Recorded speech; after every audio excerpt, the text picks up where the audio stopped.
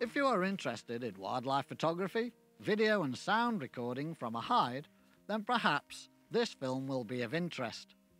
The boat behind me is the MV Wild Sky.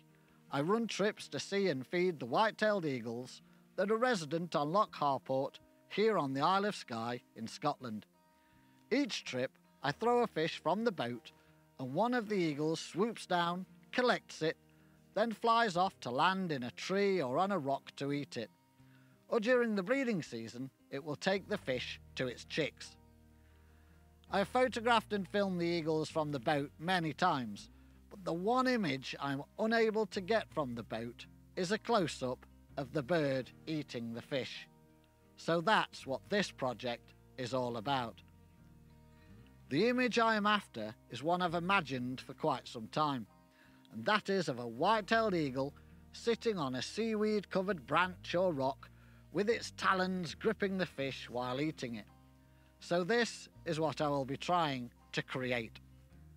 I will go through many of the decisions I've made with respect to hide choice, its setup and positioning, props and baiting the scene, equipment that I will be using, and so on. Hopefully, there will be lots of useful information to help you with your hide projects. So let's get to it.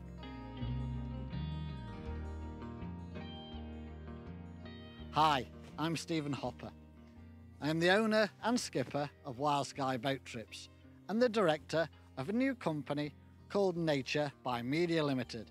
I set the company up to create nature-based film productions, filmmaking workshops and training. More about that in future videos. If you're interested in the boat trips, then please visit wildskyboattrips.com. That's Sky with an E. Okay, so I'm now in the area where I will be setting up the hide. When starting a project like this, there are a few things to consider. The first is, and this might sound a bit obvious, but is the animal I'm interested in actually likely to visit whilst I'm in the hide? Now, most animals have a territory they roam around or places where they regularly visit to feed, mate and clean themselves. Now, these behaviours, amongst others, will become more apparent with time spent working on fieldcraft. After watching the eagles, I know that they often perch in the nearby trees and also regularly fly over this area looking for food. Now, otters hunt for fish along the shore here, and eagles will often take the fish from the otter or pick over what has been left. So placing a fish here should look quite natural to an eagle. Now, once I've worked out the rough area where the hide will be, the next step is to gain permission from the landowner, which I've already done. Another consideration is which direction will the light be coming from during the time I'm in the hide. In this case, I will be in the hide before sunrise until after sunset. Now, this gives me options as well as creates problems. Now, in this case, the sun rises behind this hill and doesn't clear it until mid-morning. Now, the relationship between the positions of the hide, bait and the direction of light will determine whether I will be able to get backlit, frontlit or sidelit images. If I place the bait over here, then the sun will be behind the subject, creating backlit images in the morning and sidelit in the afternoon. But if I place my bait here, then I will get different lighting conditions. It's for this reason I usually bait more than one spot at a time. The second issue is weather. Now, in the UK, most of the prevailing winds are either westerly or southerly. So in this case, the wind and rain will blow straight off the sea directly onto the hide windows. Now, this means that I will need several windows so I could choose which one offers my lens the most protection as I don't want rain to blow straight onto the lens. And also this means I will need plenty of securing pegs and guide ropes to make sure the hide doesn't blow away or flap about too much in the wind. Another consideration that is relevant here is the maximum tide height. If the hide was just here for a day or two, then I could possibly get away with placing it lower down the shore. But because it will be here for several weeks, I need to place it just above the highest strand line, which is here at my feet, or the hide will be flooded around the time of the spring tides. The next consideration is the background. Now, I generally want uncluttered background if possible, and the easiest way to achieve this is to have the background as far away as possible. I also want to avoid distractions in the images, such as litter on the shore or vegetation between the subject and the lens. Now, just a blade of grass can spoil a shot. Now, some of these things, like litter and vegetation, need to be sorted out before I sight the hide, for reasons I will go into later. Now, the next consideration are the props. Now, in this case, the log or branch or the rocks the eagle will be perched on.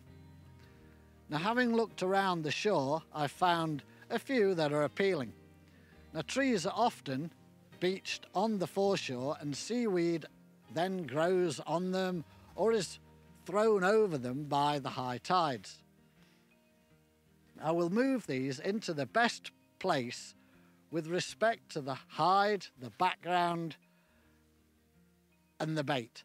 Now again, this I do before setting up the hide. Now, another consideration is how I will access the hide. There are generally two ways to do this. One we call the walk-to method. Now, this is where two people walk to the hide. One enters the hide whilst the other person places the bait and walks away. At a pre-arranged time, the other person walks back to the hide, and when they reach it, you get out and then both of you leave. The reason we do this is it's believed most animals can't count. And if they see the other person leave, then they believe the area is safe again. The other method is the one I will mostly be using, and that is to access the hide before dawn and leave after sunset. Easy to do in midwinter. This method can work better in this case because we also have ravens here, and it has been shown they can count to 9.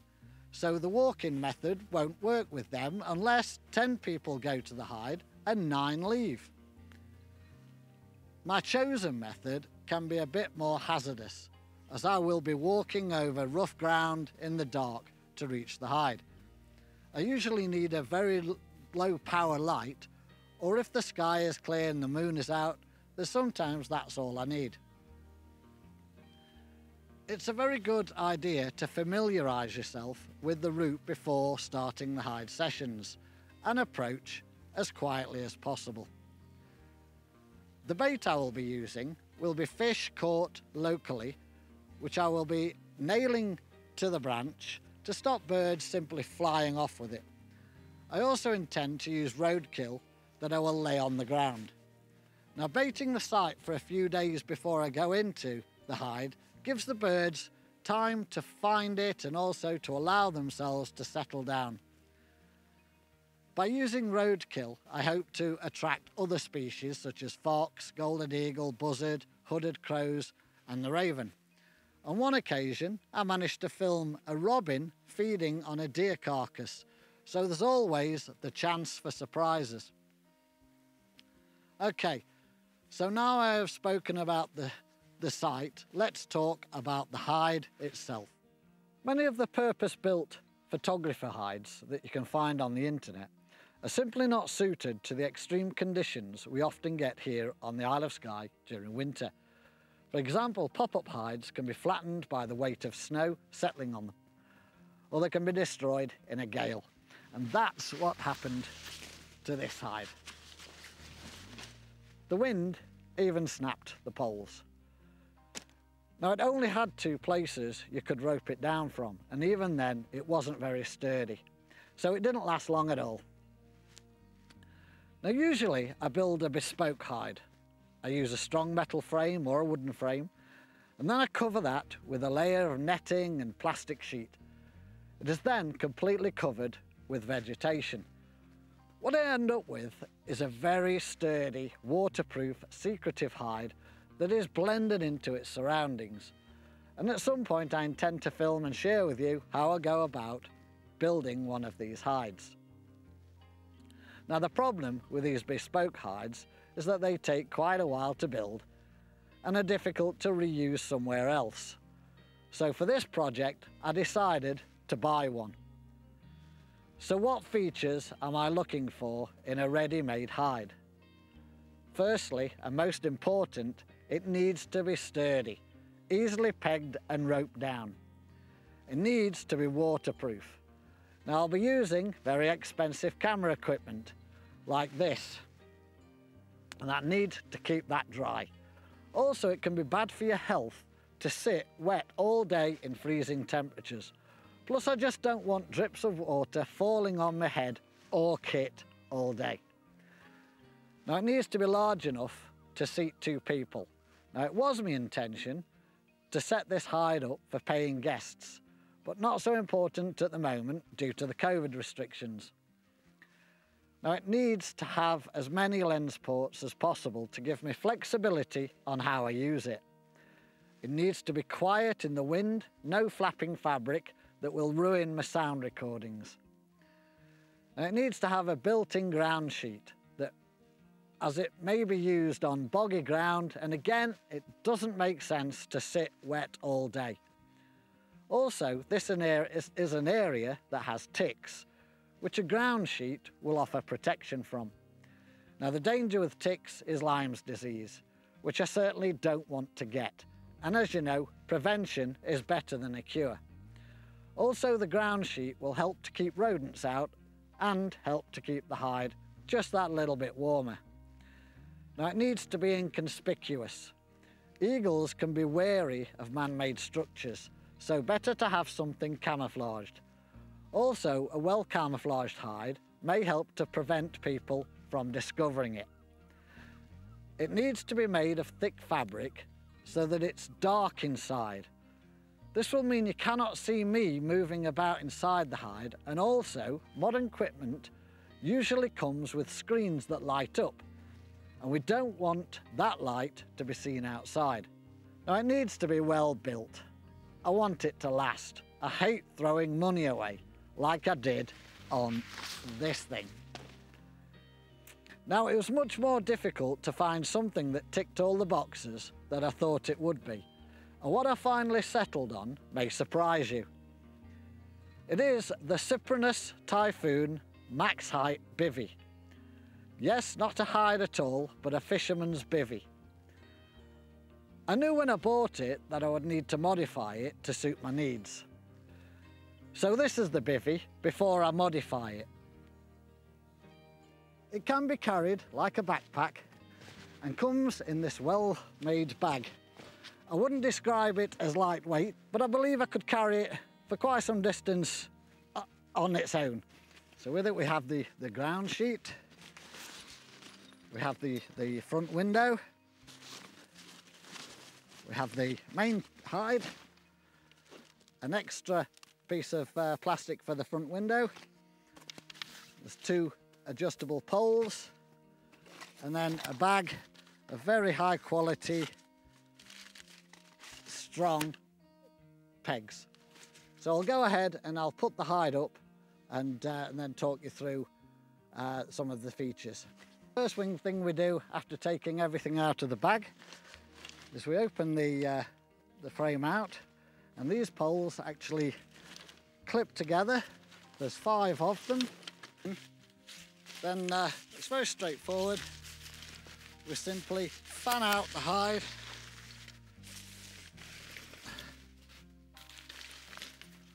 like that.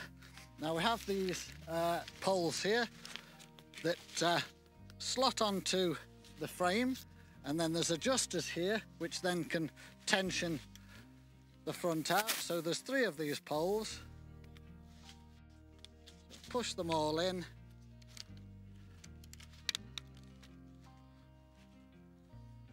And then pull out the front. Clip in the strap.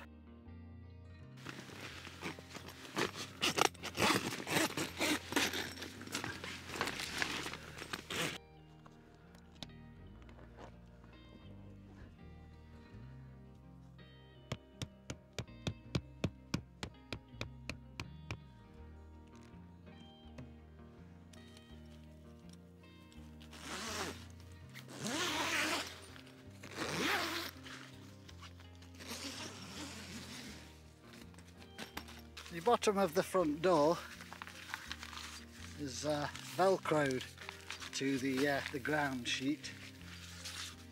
All the rest of it is zipped in.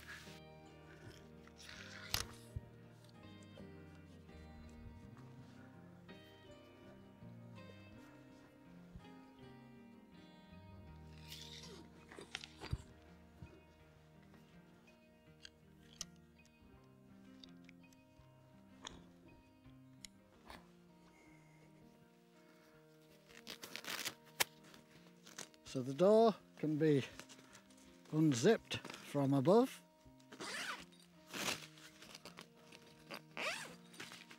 or from below,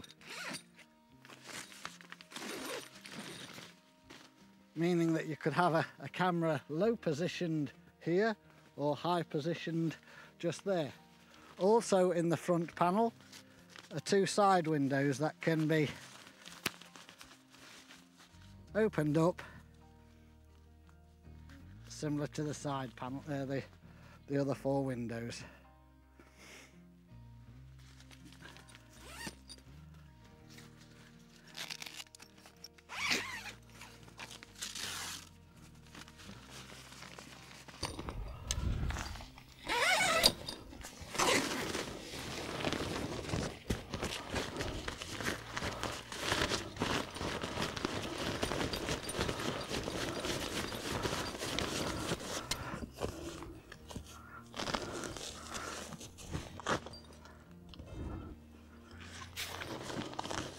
So sold separately is what they call the skull cap.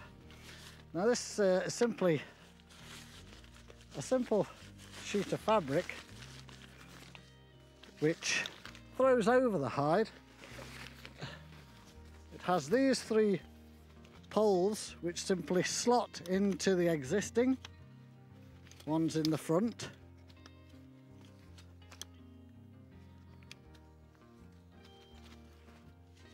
And then the rest of the sheet is held down with these brackets that are supplied that we fit to each one of the 5 poles around the sides. So I'll go ahead and do that. We simply tighten it up. And then once in place, there's a Velcro strap that feeds through the slot.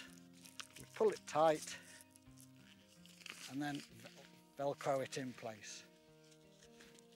And we do that around all the 5 posts.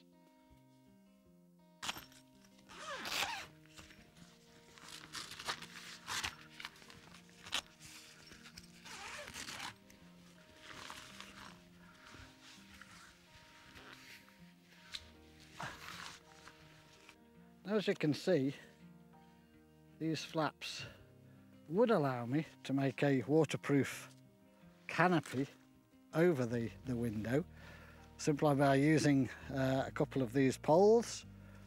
I'd have to make some eyelets in the flap, slide that over the pole, and then the guide rope would simply then go down to the ground to hold this firmly out. This is what I will be doing with this skull cap. Coming up to the end of my 4th session, and that's a fourth full day of 12 hours. Now, as I mentioned before, I was getting into the hide around about 6 o'clock in the morning, so it's pitch black, and then I've been leaving 5 to 6 sort of each night, pitch black again. Now in some ways it's been really productive, and in other ways very disappointing. So the disappointing part is we've had no eagles so far, apart from a pair of golden eagle that flew past. Now the upside, the good thing, was we've had plenty of fox activity. So that's well, a good thing and a bad thing, because it was coming in, I'm getting a few shots of it, but basically it was taking away the bait that I've laid out to try and attract the crows in. Now the reason I want the crows in is because that activity on the food will kind of alert the eagles that there's food there. Now without that, what I'm really relying on is the eagle to fly over the site, look down and manage to see the fish nailed to the tree, which you know, it will happen, but it's just whether it happens, you know, over the next, might take weeks for me to actually get that exact shot. Whereas if I bait the site with roadkill and also parts of deer that I've been managing to get from a chap on Sky who culls them as part of the annual cull, so I've been putting those bits out, but yes, the fox has been sort of taking most of it, and the crows are not getting a look in, so very disappointing. But it's been a good 4 sessions. I mean, the temperature has been well below 0, so as you can see, I'm fully kitted out in this as a thermal suit made for fishermen, and this is fantastic, this thing, because you can actually get your feet in as well. And another what turned out to be a fantastic thing are these things, which are the Hot Hands hand warmers. Now in these there's 2 sachets in a pack.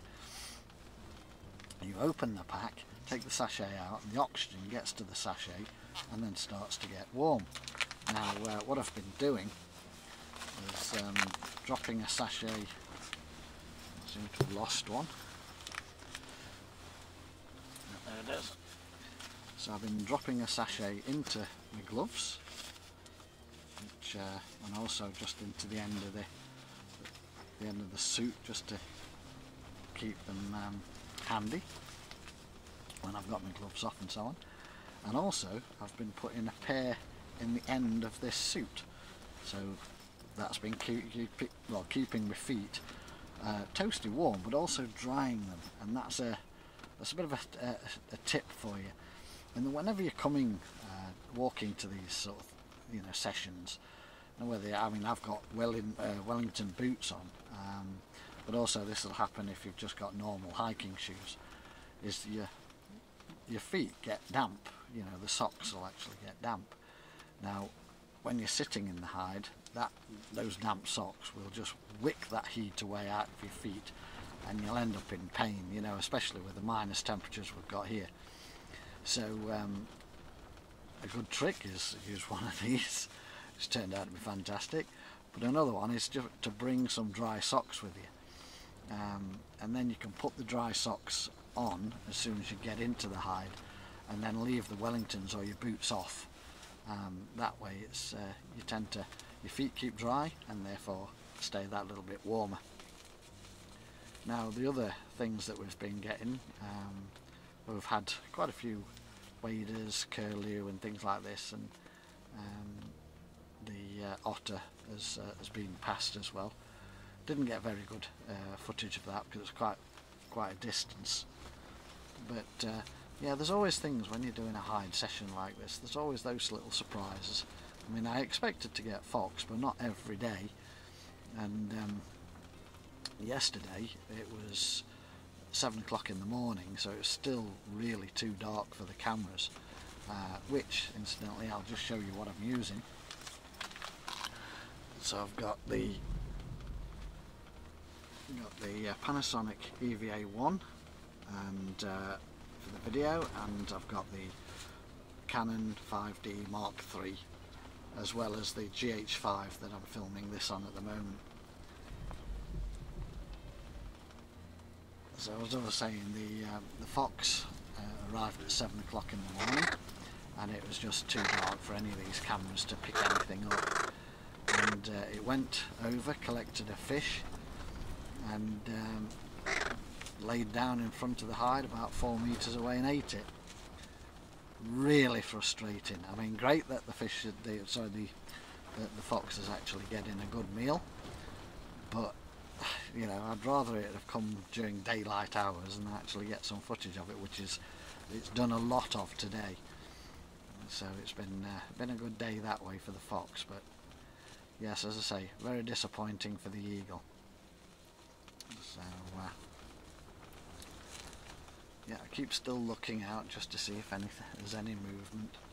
Now, I did have a buzzard today, but again that was a little bit frustrating because the fox had picked up some of the bait and then moved it down onto the beach, and that's what the buzzard landed on instead of coming to the other bits of bait that were closer to the hide. So I couldn't actually see the buzzard even though I knew it was there.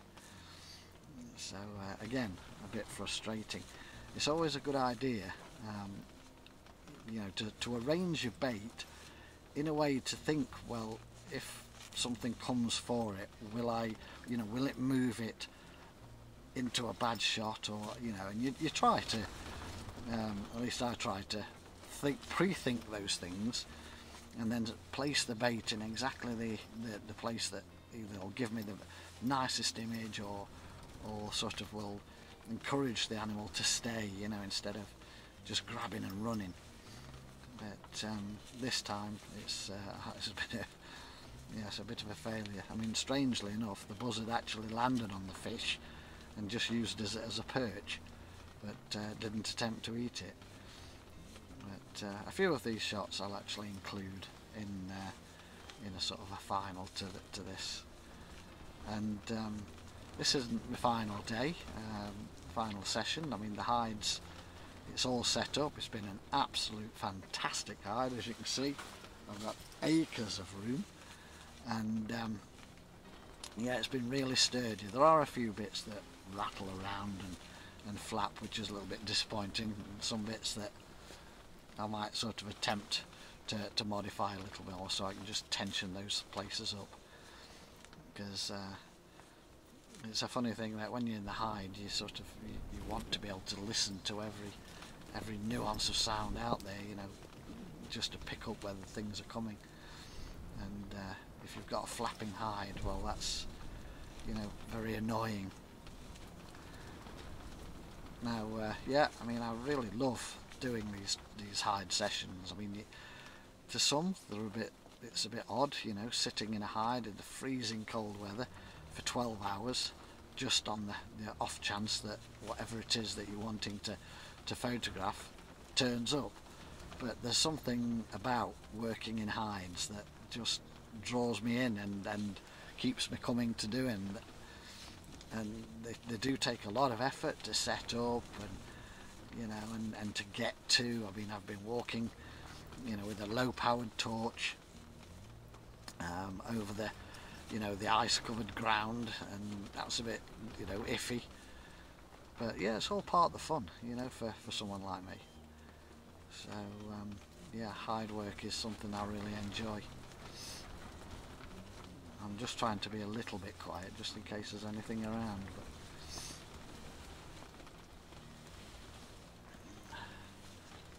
But okay, well, I hope you've enjoyed this video. Yeah, I do apologise, in some places the narration was a little bit slow. That's the first time I've used a teleprompter. Not got one now, but yeah, it's the first time I've used one in the other parts. But we'll live and learn. So I hope you enjoy these little clips that I've actually got from sitting in the hide this session. Okay, bye for now.